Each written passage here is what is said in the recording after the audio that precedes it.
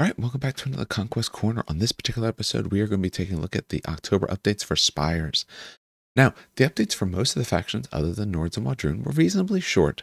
So in this, we're also going to talk about what it means for list building, for the army, the good, the bad, and all of that, more than just kind of mentioning what they are. So we're going to get into that in a second. Keep in mind, though, if you're looking to pick up anything either from Spires or any of these other factions related to Conquest, we do have a discount code in the show notes below. It's Terrain Kickers. There's also a link that you can click on to take you directly into the web store through it. Saves you 10%, helps out the show, and really does help make sure that we can keep doing what we want to do here. All right, so Spires have a reasonably short list. Not the shortest. The shortest is probably 100 Kingdoms. But 100 Kingdoms, I'm going to do something a little bit extra when I do theirs. I don't know exactly when I'm recording them. My original plan was try to do like all of them at once, and hey, that ain't just happening. So, for anyone who hasn't seen this before, the way this actually works, the left side is the new, the right side is the old, so that way, when it's appropriate, we can compare those two and have them both shown. All right, so we're going to go through these. So, I said Spires didn't get tons and tons of changes. Mostly it was some quality of life, especially on some of the newer things they had, or changes to some of their upgrade pieces is really what they saw. They saw essentially 2 unit changes, a couple upgrade pieces, and all of that. Keep in mind, they will highlight changes usually in red.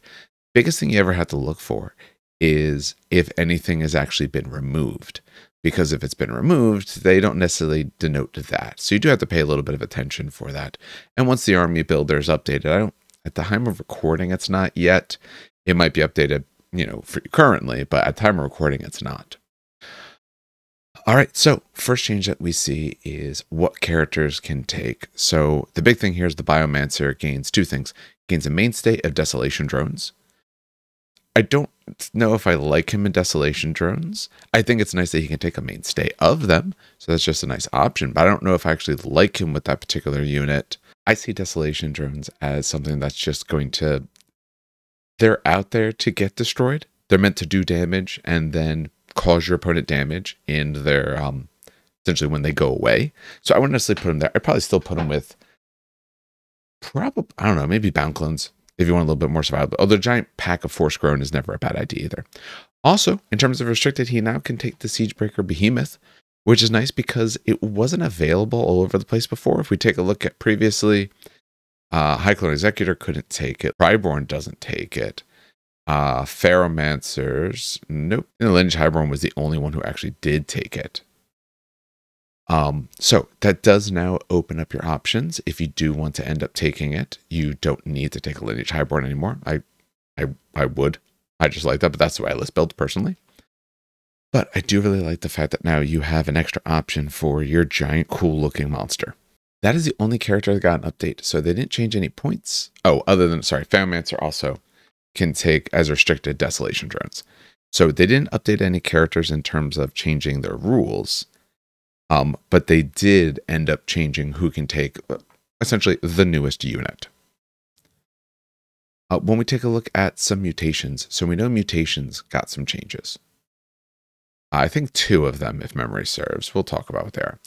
So Cascading Degeneration, 1, cheaper, 10 points cheaper. It used to give the character, the regiment the character is attached to, or Death 4. So remember that was per stand. That's not how Aura Death works anymore, in case anyone hasn't actually taken notice. Aura Death now is a fixed value. If you are touching any of the stands that have the Aura Death, then you take that number of hits, no matter how many of those stands you are touching. The same exact way they did in First Blood. So now it's 25 points. They get Aura Death plus 4 special rule. And when it consists of 5 or more stands, it gains, including character stands, so you get to count the characters for this, gains Aura Death plus 8. So if you're touching any of the stands, and I don't have 5 or more, you're going to take 4 hits. I do have 5 or more stands. And notice, it's the regiment consists, not that they're actually touching all those stands. So like when I take my Force Grown drones, I usually go about 3 wide and like 3 deep, counting characters as well. So I'm looking about almost sometimes, 7, 8, or 9 stands there. You're actually taking Aura Death 8. A good change overall. So Aura Death overall is much less strong than it used to be. That's fine if it goes across the board, but here's a nice way for them to get it, and it rewards you for taking larger units, and it's cheaper in general. So you won't get as much damage out of it in general, unless you have a really big unit, but you're getting it for cheaper.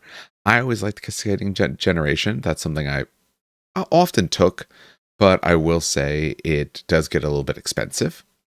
So it can be a little bit tough to fit that and some of the other grades I may want. So anywhere you can save me a little bit of points is nice.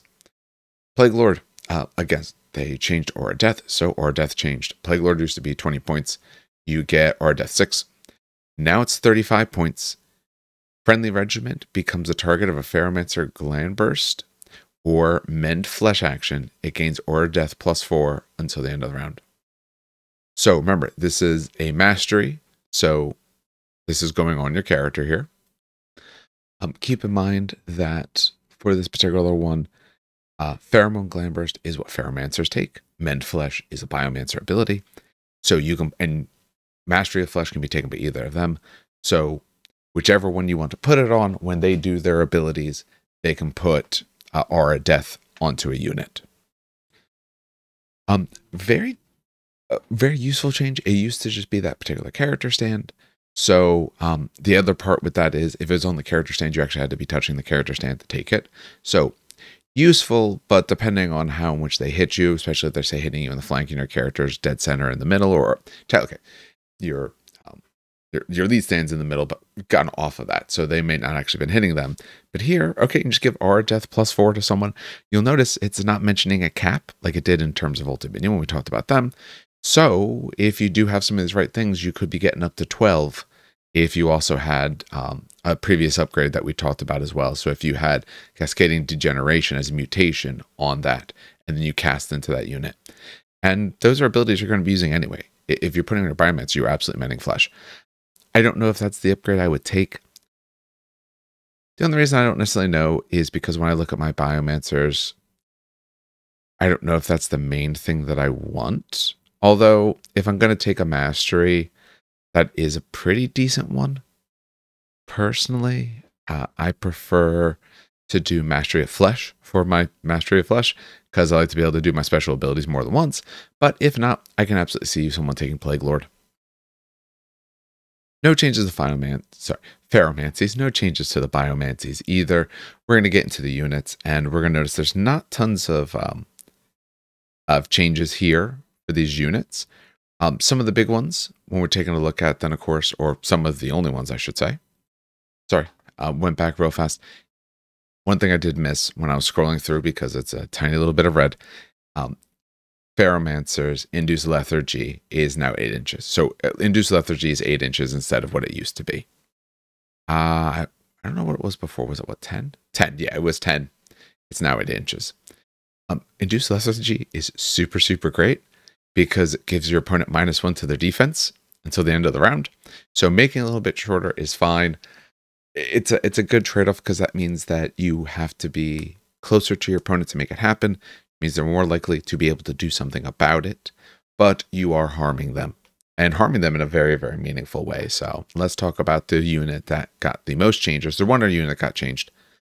This one had the most. So Desolation Drones, dropped them by 20 points. First of all, I think this is a very worthwhile change, because this is a unit that I don't think sticks around very well, or at least didn't. We're going to talk about maybe some of the changes now, but wasn't sticking around, was just getting, wrecked pretty easily. It has lethal demise, so it's doing something back to you, but was kind of going away pretty quick. So they dropped them by 20 points. They also upped the defense by 1.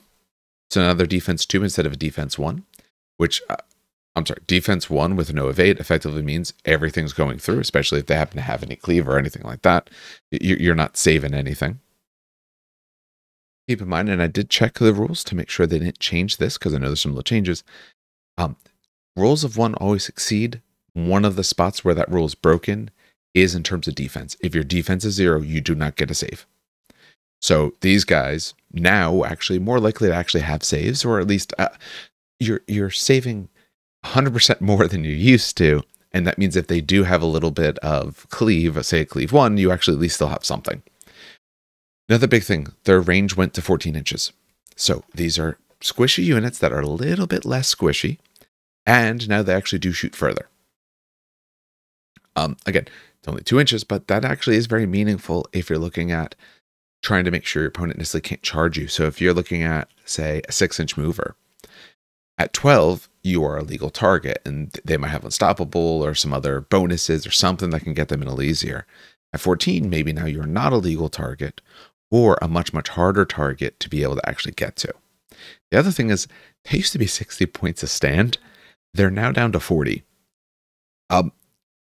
My guess, and this is pure speculation on my part, but I think I've played enough games that have some idea of why this is.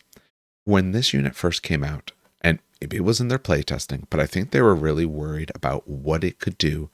The fact that it had this armor piercing, has deadly shots, torrential fire, the reprocessing agents, like they said, which works similar to what we looked at before, induce lethargy, -1 to defense, and, you know, they wanted them to be a pure 100% glass cannon.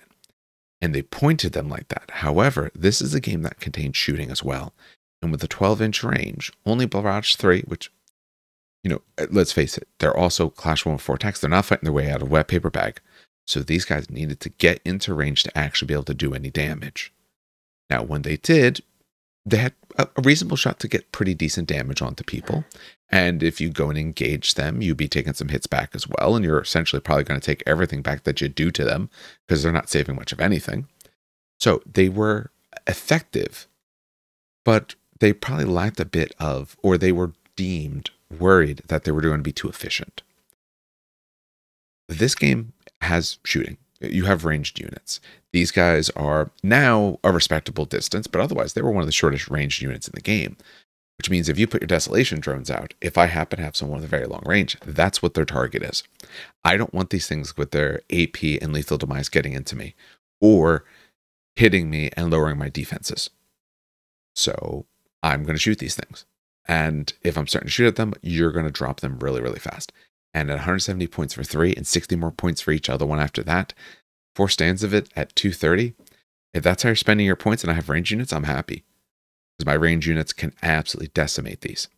Or I can throw some chaff units at it and, okay, I have better stats than you, so the lethal demise doesn't hurt me as much kind of ideas. Especially now, it hurts a bit less. So I think maybe what they found is that they're a decent unit, but you're putting too many points and you're making it too many eggs in the basket that there's a lot of very good counters against. Even magic. On defense 1, if I'm causing you hits, you're taking almost all of that in damage. Your resolve is only 3.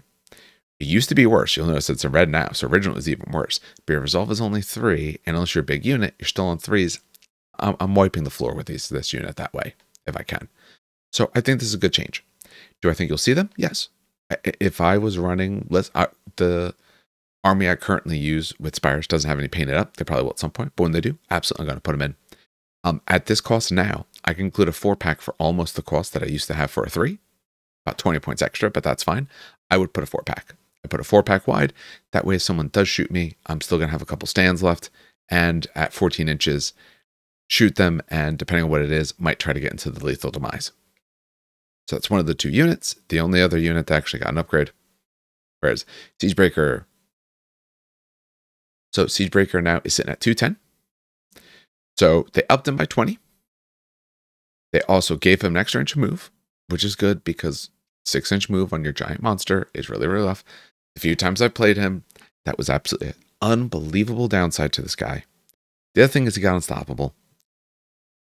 That's if you gave me the option to take an upgrade for 20 points, that all it did was add unstoppable, I would take it every single day. I would take it no matter what, because when you're only moving 6 or 7 inches, the 1 extra is nice, but you're only still moving 7 inches. Here's the target I want to charge. Oh, he's only 10 inches away. I only need a 3. I rolled a 2. Now my about 200 point model is worthless for a round. So you give me unstoppable. Now at least I get that reroll. I'm much more consistent. I'm actually getting into doing what this thing is supposed to do. For a monster, especially before, this was one of the slowest things out there. There's a couple infantry type units that are slower than this, but that was about it. And considering it's a heavy, when it's coming in means it could take it multiple turns, depending on where your opponent is, unless they really push forward to get to do anything. Well, now it moves a little faster. unstoppable, excuse me, much more likely to get those charges in. So now I feel like maybe I'm hitting you about a turn earlier consistently than I was before. Where before maybe I was trying to get that long bomb 5-up charge. Now I feel I can reliably have a good shot at, say, a 5-up charge because I'm getting that reroll. I'm increasing my odds greatly. So before, I'm not a long bomb charge and hope it works out kind of person. I usually like to be a little bit more sure to the things I do. So if it was a 5-up and I know that was going to put me in a bad spot if I miss, I probably just wouldn't do it. I position myself for the following turn. Now, with the reroll, I'm much more likely to do it, especially if it's like a 4, taking that every single time. Where before, oh, if I miss this 4, like I'm in a spot where I'm just going to get shellacked. Maybe I don't do it. Now I do. Last big change, or last change actually in general, that I absolutely love. It adds a consistency that I feel this faction needs, especially the units that take it. The change is your catabolic node. This is your essentially explosive canister in your units. It often is found in like drones and units like that. Usually somewhat, about 20 or so points is what the ones I remember. What it used to be, you roll 2d6. You choose when you're going to make this go off. When the unit activates, it's when they declare a clash, I should say, but before they perform that action. So you're going to clash, but you haven't clashed yet. I roll 2d6. You take as many hits as I rolled. I take the higher of the 2 dice, and they caused morale, and it all was treated as the flank. The big problem with what it was how random it was, and that it was right before your attack with this random nature. So right before I swing with, maybe I have a unit with a good amount of stands, but maybe they're not the best type, I rolled 2 dice, and there's been many times where I rolled a 6 and a 1, which means I'm taking 6, you're taking 7, and your stats are probably better than mine on the units that I might be taking this in. And it's causing morale. And it's causing in the flank where some of my guys have shields. I lose all of that. I had this, it was a little while ago, I don't know if you watched the battle report or not, where my Avatara had essentially this go off. It was from a Biomancer, but it's effectively the same sort of idea. The ability go off, and I took like 3 times as much damage as my opponent, even with my much better stats. And now I'm looking at catabolic nodes, and I'm looking at units that have bad stats, or generally have bad stats. What it does now, again, it's before the clash, so you hope you don't take too much damage through doing this. But if you choose to detonate it, your opponent takes 8 hits.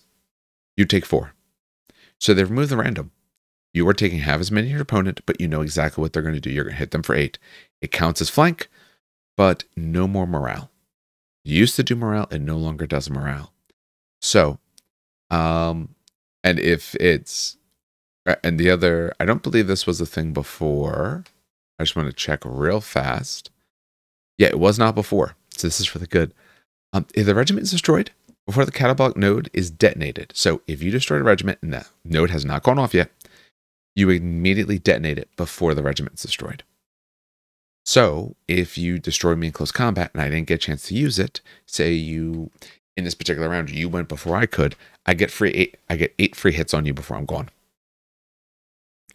That alone, depending on the type of factions you're going against, maybe if you're going to like a very shooting heavy meta, maybe not. But if you're going to a close combat thing, if I have nothing else I want to spend, catabolic node just as the, failsafe switch at the end, absolutely great. Just 8 on my Rakshasas do that, and I absolutely love it. I've had that take out some stands. So, one, I like the fact that it's much more regimented now of what happens. You know you're not going to get screwed and get destroyed because you know they're taking 8, you're taking 4. You're not worrying about that morale. That also means that they have good morale. You can still just set it off because you don't care what happens on that stat. And you always get to use it. So it's 20 points on your force-grown drones. It is the only thing they really take. So yes, they're pretty cheap. If I have the spare 20, I want to take it there because that's a unit that I want to punish you for having hit. Especially if I take some of the other things, the upgrades I can give lethal demise and all. So I'm hitting you then, and I'm hitting you with an extra 8 at the end. It's a character upgrade. The name of it. Degenerative Aura. It goes on Biomancers or Ferromancers, but I like my Biomancers and big old unit Force-Grown drones with that upgrade, so that way every damage you do to me, you take the damage back. And if I had a Catabolic Node, then you're also going to take 8 at the end if you actually defeated me. Which, let's face it, not theirs is very tough to do. Okay, that was where I looked up that. Who else takes it? Bound Clones. A little more expensive, a little more survivable. They have a better shot at using it early, because they'll actually survive it going off early. Because they're at least on defense 2.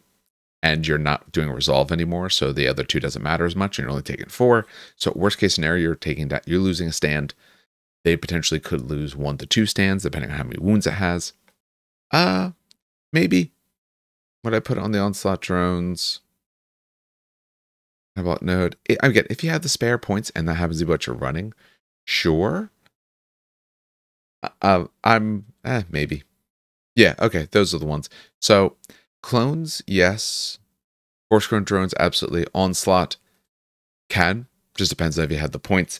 They might, for me, you know what? I mean, they have burnout, so they might be, sort of flash in the pan. And now that it can go off at the end no matter what, that can be actually very useful. For an extra 20 points, I can guarantee that even if I burned out this unit and I don't have that many left, when you swing at me in close combat and finish off the little bit I have, that you're taking effectively almost 2 stands worth of hits. So you know what? Yeah. So list building. Talking a little bit about that. First of all, I do like the changes. I do like the things that they did. They changed the Aura of Death to match what they're doing for everyone else.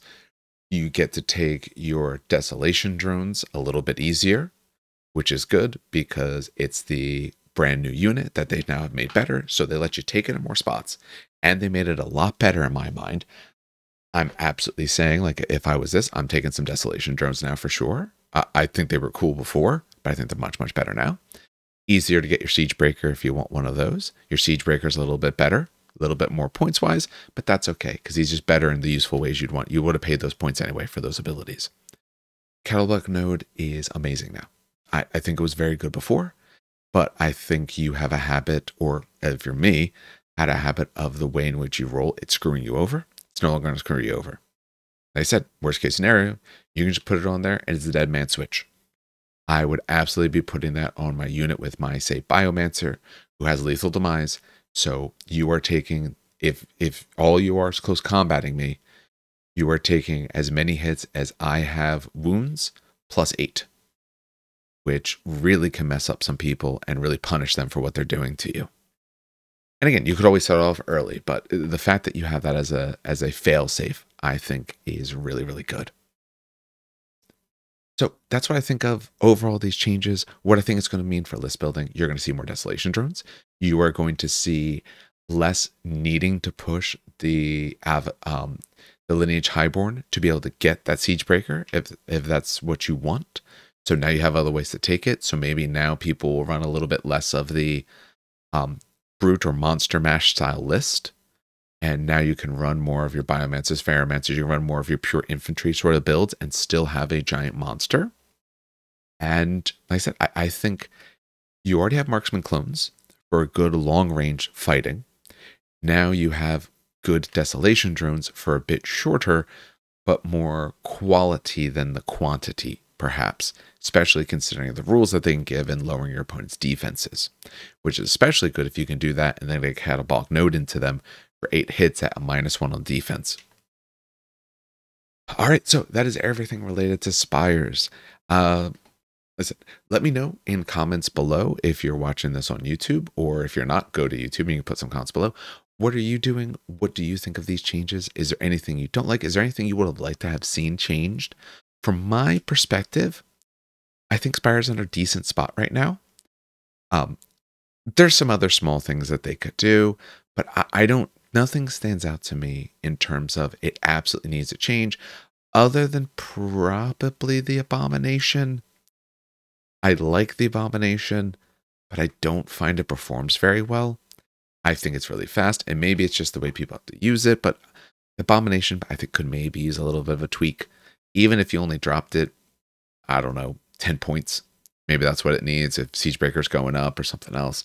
But again, that could just be me. I find it underwhelming. It's not exceptionally very expensive, but I do find it a bit blah. But otherwise, I think they're actually in a really good spot. I like that the changes are going to cause some differences to your lists, but you're not having to go, like maybe some of these other factions, go back to the drawing board and redo everything. If you have an army that you liked, you can probably still play and alter it a little bit. All right, well, I think that's going to do it for this. Like I said, keep in mind that if you want to pick up anything for Conquest, we got a discount code in the show notes below. Other than that, that's a good hobbying. It's a great gaming.